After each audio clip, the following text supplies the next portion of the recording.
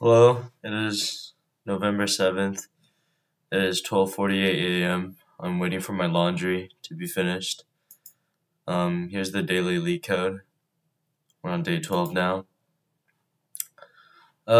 So the problem is eliminate maximum number of monsters. It's not very clear, but they give you a distance array, a speed array, and you're trying to determine how many monsters you can shoot, while the monsters with distance given are moving at given speed, and as time passes by, they increment and move closer.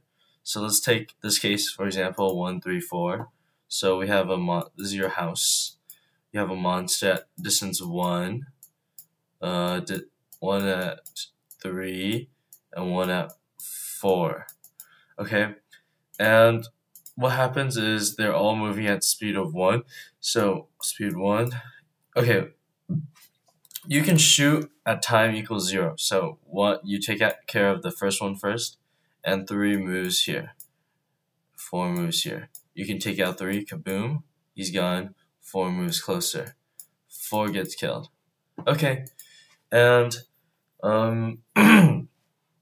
that's the problem, and you're trying to find how many monsters you can shoot, aka the time that passes. So what we take here is, we actually don't really need this variable. We get the monster index, which is going to be kind of a counter variable. And we set it to 1 because we instantly kill the first monster. And what we have is an array list that is a double, because instead of doing a map, or like keeping the array separate, let's combine distance and speed into how long it will take for them to arrive, which is distance over speed. And that is exactly what we do. We iterate through the array, we add the distance over speed into the array, and we sort it. It's important that we sort it, so we prioritize which monsters to shoot. Okay, now we iterate through again while the monster index, aka the time, is less than the length of the distance. What we do is we check if the time it takes is less than the time. The time it takes is less than the time that passes, which means it'll come before the timer, or you kill all the monsters, in which case we want to return it at that instance. Else we would just increment it, and at the end we return it.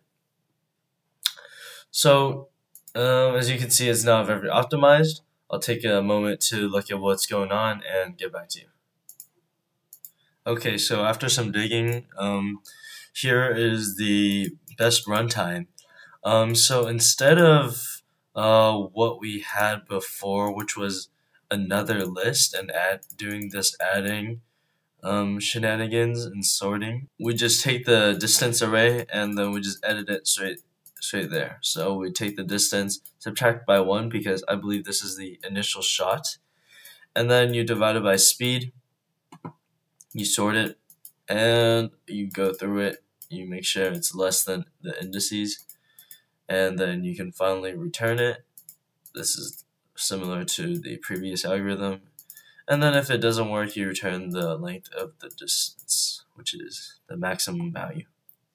And yeah, that's the solution for today's Leetcode. Thank you for watching. I'll see you next time.